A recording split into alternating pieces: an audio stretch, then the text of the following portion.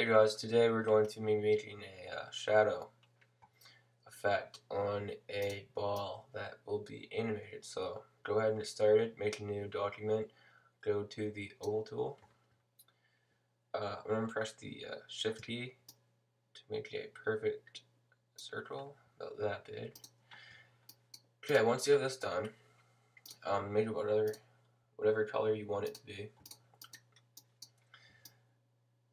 Okay. Now what you can do is click convert to symbol, put a ball as a movie clip. Now first thing we want to do is animate the ball. So we'll put it right at the top. On the 20th frame, insert keyframe, put it down, create class tween. Okay. Make a new layer, call this shadow.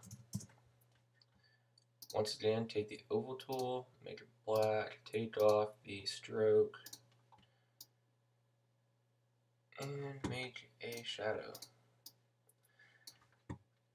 So I'm going to put it right about, let's see.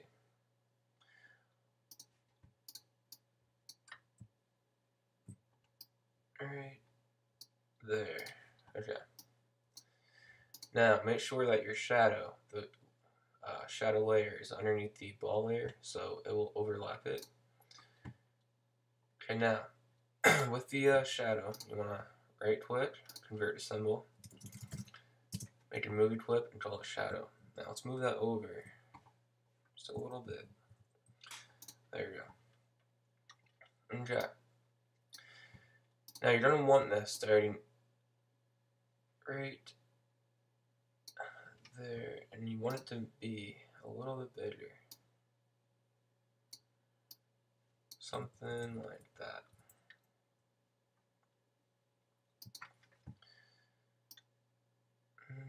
Okay. But it needs to be over. Okay. Now, with your shadow symbol selected, you want to come over to filters. You want to go to blur. You want to blur it a bit. I'm going to use 9 on high quality. And then you want to come over to color effect and go to alpha. And put the alpha to, we'll say, 65. That's good. Okay. Now, as you can see, there's a shadow, but it looks like it's not following the ball how it should be. So, on the 20th frame, the last frame, right click, insert keyframe, and now you're going to want to size it up, or actually down. So, we'll put it down to right about there. Make sure that it is in the middle, move it over a little bit with the keys. Now, inside the frames for the shadow, you want to click create class tween. And as you can see, you have now made a shadow effect for a ball that is bouncing. So if you want to do the other, if you want to make it moving back up, all you have to do,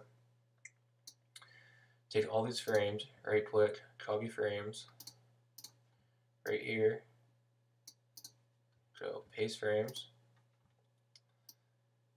Then you want to take all of these, right click, and you want to reverse frames. And now, on the last frame, which should be the 40th, you can take the ball, kind of move it down a little bit because it's not going to go back up to the same height that it was when it's bouncing. And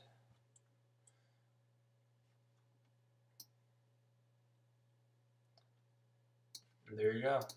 And if you want to change the shadow too, because it's not going to be as big, do about that.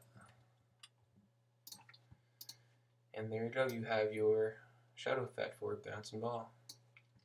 Thanks for watching, and make sure to comment and subscribe.